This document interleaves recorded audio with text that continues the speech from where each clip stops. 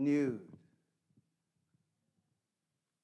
Good afternoon, renewed. Good afternoon, renewed.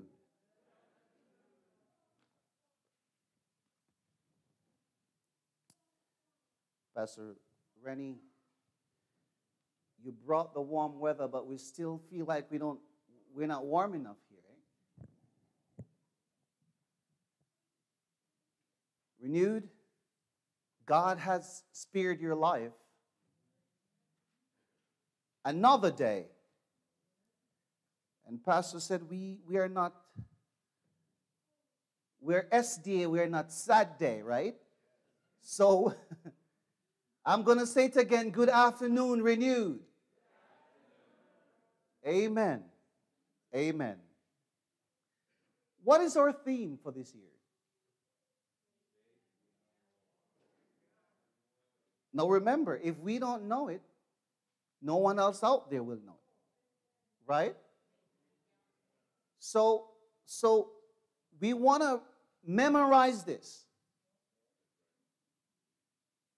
You know, fortunately for me, at Adventist Healthcare, we are the mission driver, like literally every reflection, every prayer, everything we do before that is done, this mission is kind of rehearsed so that people know exactly what they're in and what they're doing, right? So we say that we are renewed. That's the name we give ourselves, right? And we thought about this theme prayerfully, the elders, pastors, and we believe that this is a theme that can take us through this year. But we have to know it. Sister Dawn, we have to live it. We have to extend this to whoever comes in our pathway. So what is our theme for this year? Lord, thank you so much for blessing us with a faith that will take us beyond our church walls.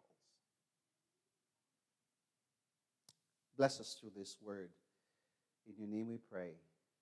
Amen. Demonstrating our faith. So the last time we spoke, we kind of did a check, right? We did a check to see where we were. I don't know if you remember, but I will give you a snapshot of what we talked about. So, again, faith that is beyond walls means that it's faith that is extended to our community, right? Now, let me ask you, how many of you know that there's a Rite Aid somewhere off here? Do you shop in the Rite Aid? Have you extend your faith in Rite Aid? Can somebody say, you know, someone shopped here the other day, and I remember them because they're from Renewed.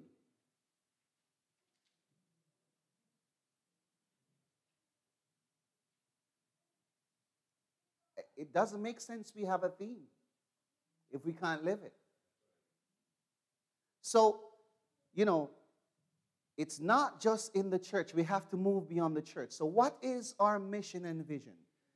Again, if we have to fake it until we make it, we're going to do it, Pastor. But we need to learn our mission. What is our mission? Creating a... Talk with me, church. Yes? Creating a family of all nations. Now, I want you to look around. I want you to look around. How many Hispanic people are here?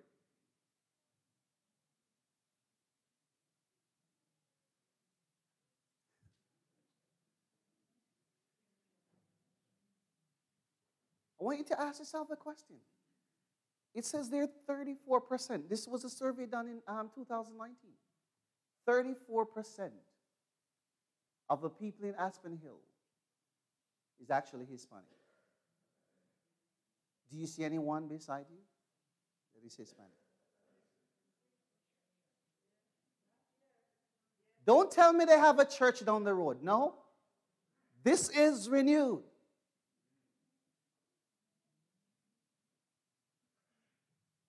How many white people, Caucasian, comes to our church? Again, I'm just checking in. Because again, if we're saying we're living this faith behind wall, if we're saying we're creating a family of all nations in Aspen Hill, right? Through growth groups and active growth groups, of course. Who are you sharing your recipe with?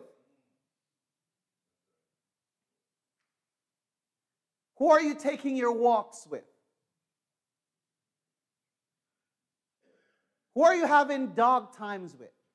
If you go walk your dogs, right? I want you to just picture that. Check out our vision. Come on, let's fake it until we make it. What does the vision say?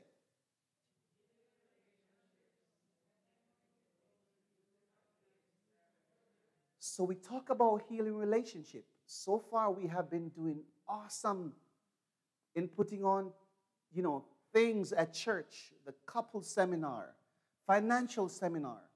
And we're asking where the people in the church. Are we saying our relationships are great? Are we saying, hey, you know what? I don't even want to fix mine because I don't want to get to be bothered with other people. Because if we're talking about moving beyond walls, Doc, we're talking about people are going to ask you about you. People are going to want to know about you. And if we have to get away from the culture, Pastor, of saying we're fine. Oftentimes people say, how are you? And I said, I'm fat, I'm fabulous, and I'm favored.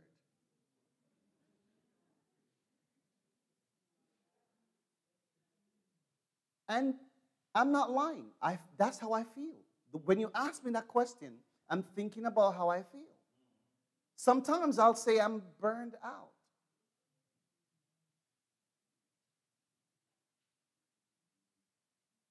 So I want to tell the truth, and I want you to do the same. So, healing relationships. It's hard for us, Sister Rosalind, to heal relationships if we can't heal ourselves. So just look around again. Look around. How many of these people are missing in the walls of renewed? Elder Fox, Hebrew 11. Now faith is the confidence in what we hope for and assurance about what we. I want the church to talk with me. Come on now. You have to read with me. Here's a text, though, in Hebrew that I shared with you the last time, which is phenomenal. All these people, who? All these people living by faith when they died. Come on now. They never stopped hoping, even upon their deathbed.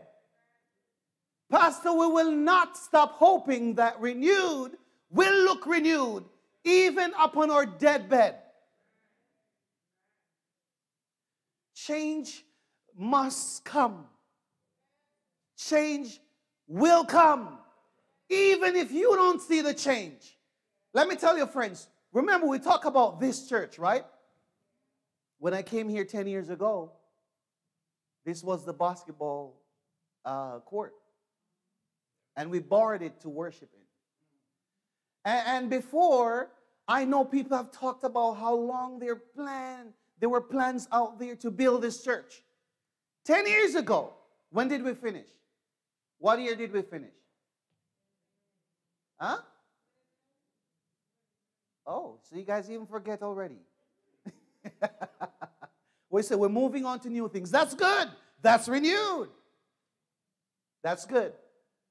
But we will not stop hoping even till our last breath. So here's what we talked about the last time. And I asked you to check yourself. What faith do you demonstrate? Is it a dead faith? Is it a demonic faith? Or is it a pleasing faith? I asked you to think about that the last time. I'm thinking you're probably like saying, he's not going to come back with it. But believe me, I will not stop hoping until I die, because I need people in Renewed to have a pleasing faith. A faith that is embedded upon obedience and trust and hope in the coming of the Lord. And if it's so good for you, come on now, why keep it to yourself? Why would you keep it to yourself? So, test yourself. Test yourself. Read with me. Test yourself to make you are solid in your faith. Please do not give yourself regular checkup. Come on now, friends. Let me tell you. We now start talking about population health, right? Where we're trying to get the population healthy. So we run meetings, seminars and stuff like that, Pastor. We're trying to get our community healthy so the hospital doesn't always packed with people from diabetes, from, different things that happens in our lives, right? But how many times do we check our faith? Do you know who to check your faith with? Have you ever gone to see Dr. Jesus?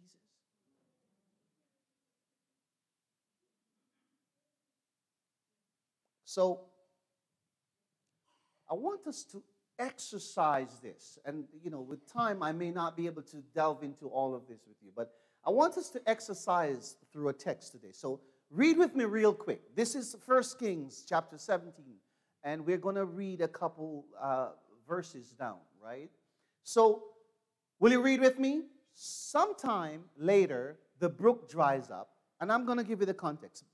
Because there had been no rain in the land. No rain in the land. Right?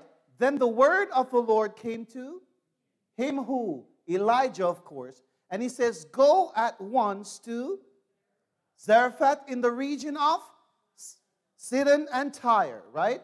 Or Sidon at least. I have directed a widow there to supply you with good food. Jamaican food. Mexican food.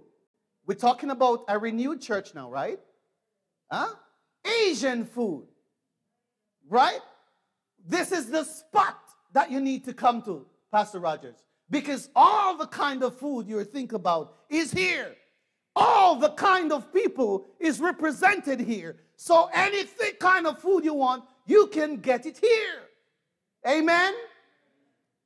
So Elijah, because you have to understand who is Elijah, right?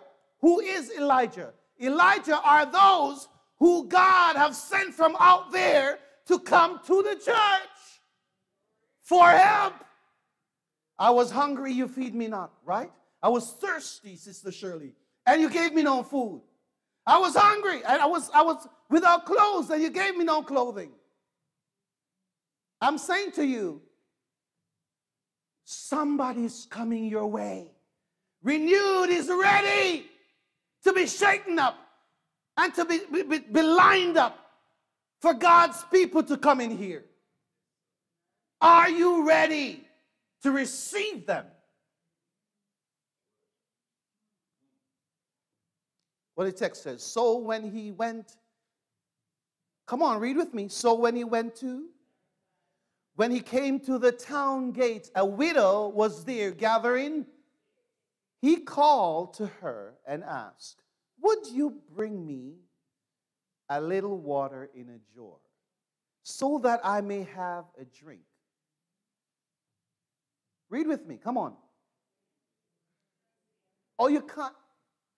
Oh, I'm sorry. As she was going to eat it, and you can look that in 1 Kings chapter 17, right? Put it on the screen because I wanted you to read with me. As she was going to get it, what is it? The water. He called out and said, bring me some Jamaican food. Bring me some Asian food. Bring me something. If it's Chipotle, I'm good with it. If it's Kentucky Fried Chicken, I'm good with it. If it's McDonald's, I'm good with it. Just bring me something to eat. Right? What did she say? As surely as the Lord your God lives, I don't have any bread, only a handful of flour in the jar. I tell you, I won't have enough time to unpack this with you. But let me just throw this out. What was happening in this time of Elijah's life? Was it a famine or was it a drought?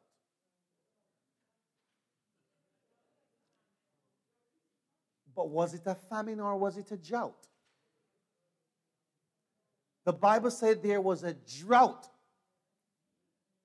When he showed up, what did he ask for? The first thing was water.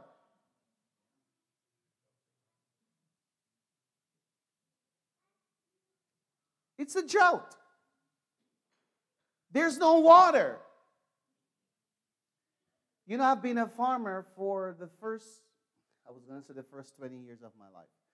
Because technically, from one, I watched my parents dig in the yam hills, And then by the time I was able to do that, I noticed that we didn't have a famine. We have droughts. Drought is what causes the streams of water to dry up faster. Right? And when these streams are dried up, it's either you have to dig down deeper to get to the water table as to where the water is. Because where the surface, where the water used to be, that is now, the water is sank. Right? So you have to dig down to where now the water table is to get water spew out back. And I remember used to go into the spring with my little pan on my head. Anybody used to carry a pan on their head? And sometimes you have to walk miles. Because sometimes this one will dry up and you already know about some other over somewhere else, right? So, all I'm saying is there's a difference between drought and famine. I will not get into that, but I want you to think about that. What are you experiencing? What is Renewed experiencing right now? Is it a drought or a famine?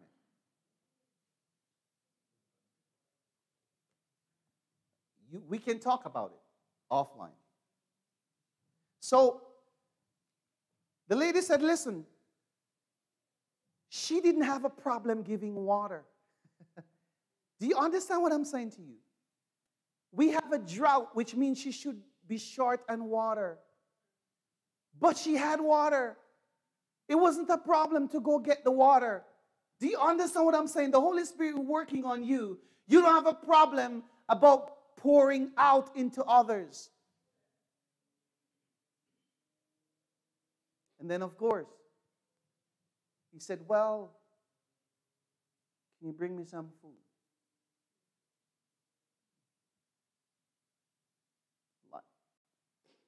Widow said, as the Lord liveth, I only have this much. Come on, somebody, when I hear God says, little is much when God is in it. I have only this much. How much do you have? What little do you have? What little do you have that can become much when God is in it?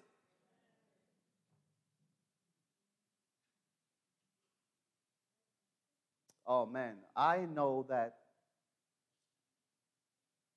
I have a little bit of faith, Sister Dulcie.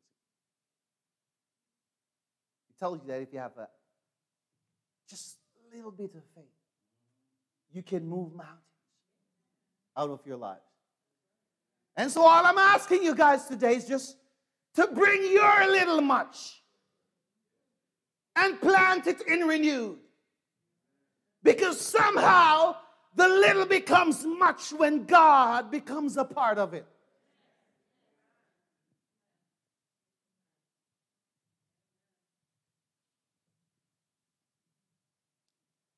I'm asking you, friends. Elijah said to her, okay, I hear you. Just go and do what you say you were going to do. But please just make me a cake first. Pastor, I tell you, I sat down and I thought about that. And I'm like, man, sometimes, God inspire us. Not just pastor, all of us. But sometimes there are some criminal Christians out there. You see, God didn't have to bless the lady because Elijah ate first.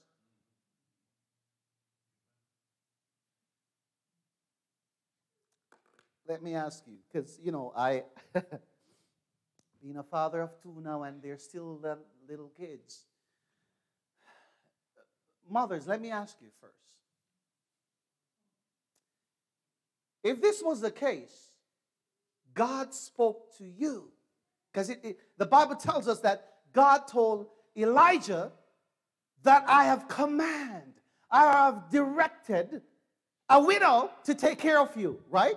That's the context here. Now, if you have the last little amount of flour and oil, Mother Night, the last little flour and oil. My mom, where is she? Because I know that these are the people I'm talking. The last little flour and oil. And God said, you have to feed this family. What would you do?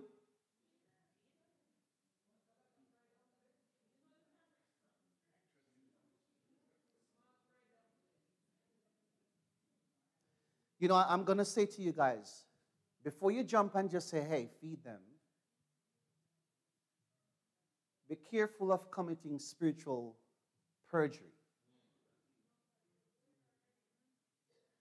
And I'm saying that because when we're not in the situation, we tend to just bam and speak, and we would probably want to judge this lady and stuff. She's like, listen, if I give you this food, remember, I'm going to just make this and then we're going to die. That's what she said.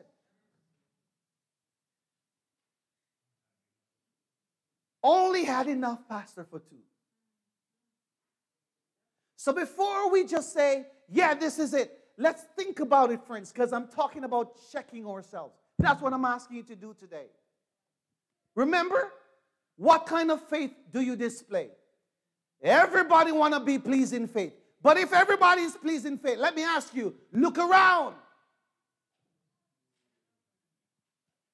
Why are we struggling to have elders to work in the church? Why do we struggle to have deacons to clean the church? Why do we have people who are lacking to give Bible studies and prayer and visit the home bones? Why do we have people who are not able to do redemptive visits? Pastor, talk to me now. If you have pleasing faith, this place will be packed. We have to think about another place to build because God people needs a home to be in. We're not ready yet.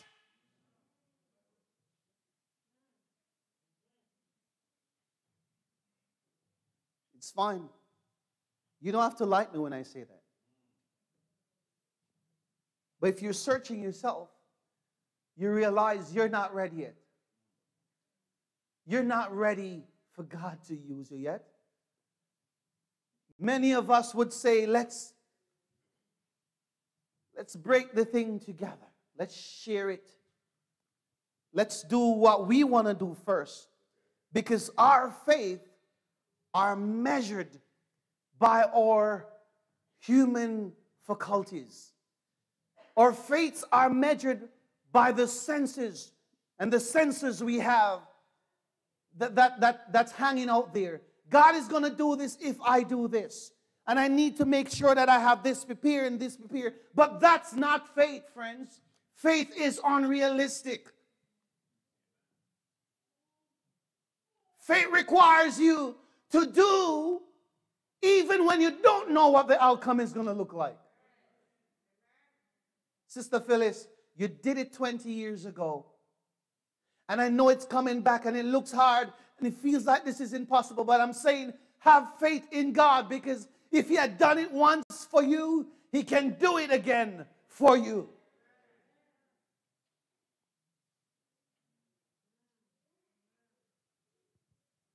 Why are we limited in our spiritual resources, Pastor?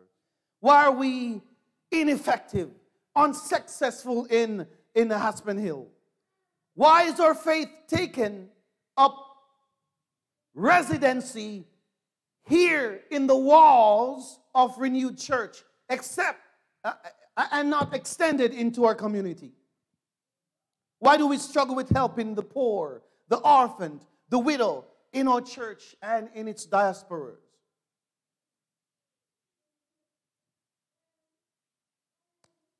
Pleasing faith requires us to have a reliable faith. When God says move, we move just like that.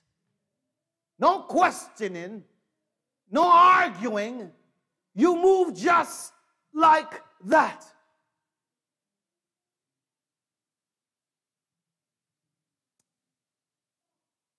I only have enough, sir, to eat and to die. I want to examine Elijah's faith. And I know we don't have much time, but remember, this is a series. I will always come back to this because I don't want to let go of this. I want you to talk to your neighbor. Here are 3 things I want to measure Elijah's faith with. Take half a second. And as you reflect on the story, ask yourself, how did Elijah listen, trust God, and obey God? Speak. I want you to talk. Come on, talk to each other.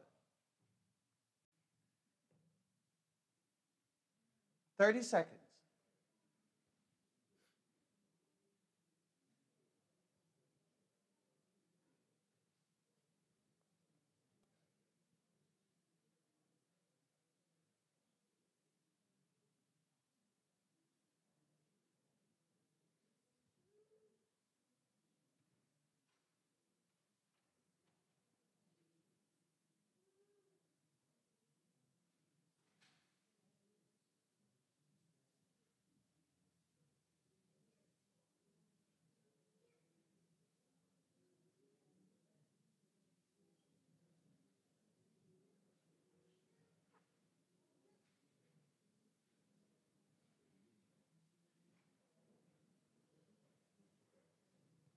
I hope you learned something new. I hope you learned something new. Let's take another 30 seconds, and I want you to evaluate the widow's response. How did she listen? How did she trust? And how did she obey?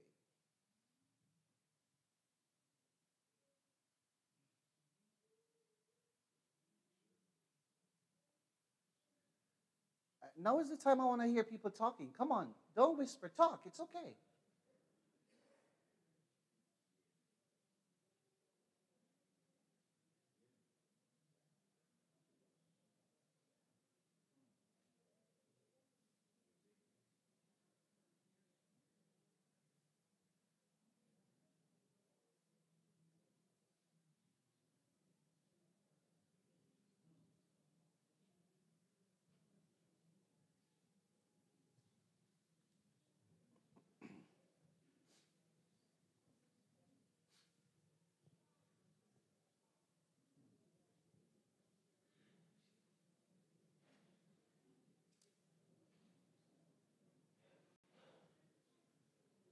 So,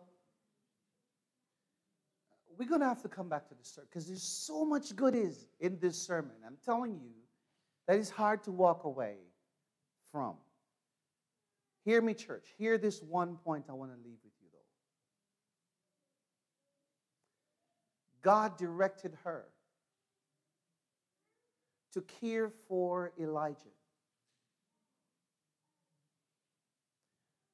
What is she doing picking up sticks when the food should already be prepared and warm, put down past her, ready for the prophet to come and eat?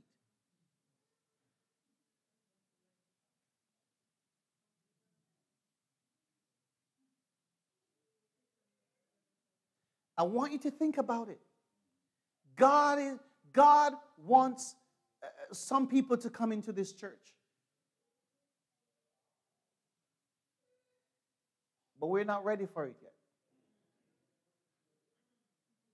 We're still distracting ourselves doing what we want to do. Be where we want to be. But God is saying prepare. Prepare for what is to come. Friends, we need faith that is resistant to overcome the wiles of the devil. We do need a faith which is persistent in chasing after God for His righteousness. We need a faith that is benevolent, that is, it acts justly, it acts righteously, and it acts, and it's there for us for the taking. We need a faith that is transferable, a faith that moves beyond these walls. Move beyond this road right up here that we drove to come in. Move, my friends, into the heart of the community so that people can taste and see that the Lord that you have been tasting is good, and they would come running to the throne of grace because something is good inside here at Renewed. God has invested in us His divine mandate. Go ye therefore, teach all nations, baptizing them in the name of the Father, the Son, and the Holy Ghost. Amen? Did it stop there? It says, no, teaching them to observe all things for what I've commanded you. And lo, I'm with you always, even unto the end of the world. Friends, let me tell you, this water is troubling. It's waiting. Let's build another pool. Let's build another church because God will move whether we like to move or not. God will move in Renewed Church.